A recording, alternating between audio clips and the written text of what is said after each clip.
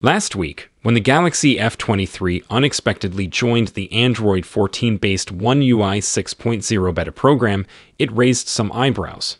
It indicated that Samsung is open to including more budget-friendly devices in the early stages of One UI 6.0 testing. Now we've got another surprise. The Galaxy M23 5G, which is similar to the F23 but falls under the M series, has also been granted access to the One UI 6.0 beta. But there's more.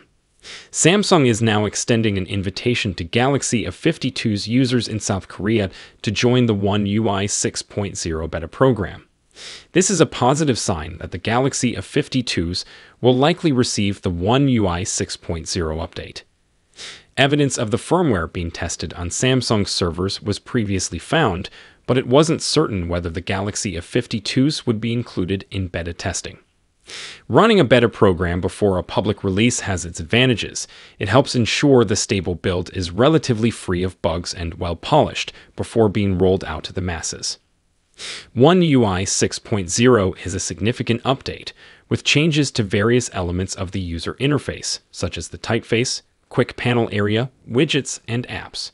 Samsung is expected to release One UI 6.0 for devices like the Galaxy S23 series by the end of 2023, but specific timeframes remain unofficial.